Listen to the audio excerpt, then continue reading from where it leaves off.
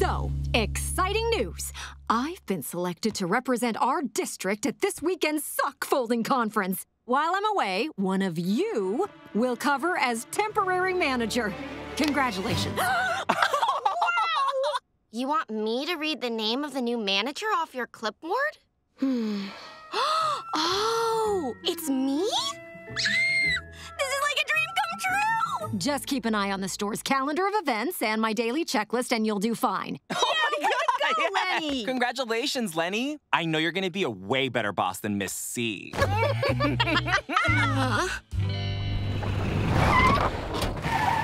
How was work? Great. Miss Carmichael made me the temporary manager. Wow, you don't sound happy about it. No, I am. It's just Miguel and Fiona think Miss C is a zero-fun drillster. I don't want them to feel that way about me. As long as you're getting the work done, you can be as fun a boss as you want. Wow, Lori, you know absolutely everything! I literally do.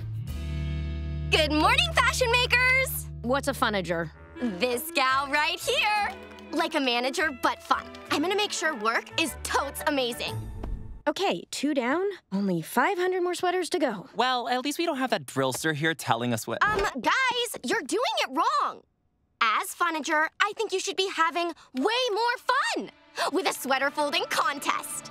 Winner gets this. Miguel, you are going down! You're on! I've got nothing to lose! Welcome to the Mannequins Fashion Show, featuring celeb stylist Miguel. And here's Tanya, all glammed up for some Royal Woods nightlife. She really dazzles in a Fandango pink romper and kicky vinyl boots. Runway selfie! Get in here, Tanya!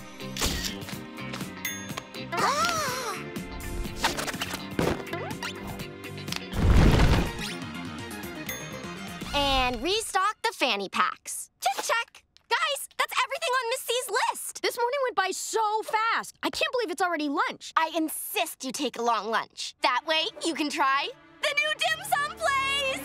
Oh my gosh! Oh, Leni, you are the best boss in the entire universe. I second that. And I third it. We know you won the Loris, Miguel. You don't have to rub it in.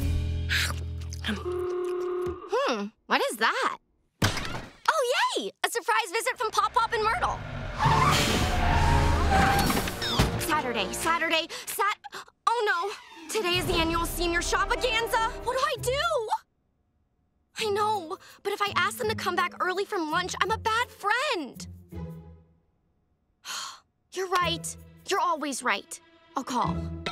Lenny! Our dumpling dreams are about to come true, all thanks to you! Love you, Lenny Bear! Best FUN-Ager ever! So what's up? I just wanted to say hi to my friend employees. Bye! Hey, Lenny Penny. Help! I'm trapped in this hat! Tanya, no! We can fix you! Missy, stop playing with that mannequin. I needed this wrapped yesterday. Coming! Don't forget my gift cards. I was here first. On my way! I need you to measure my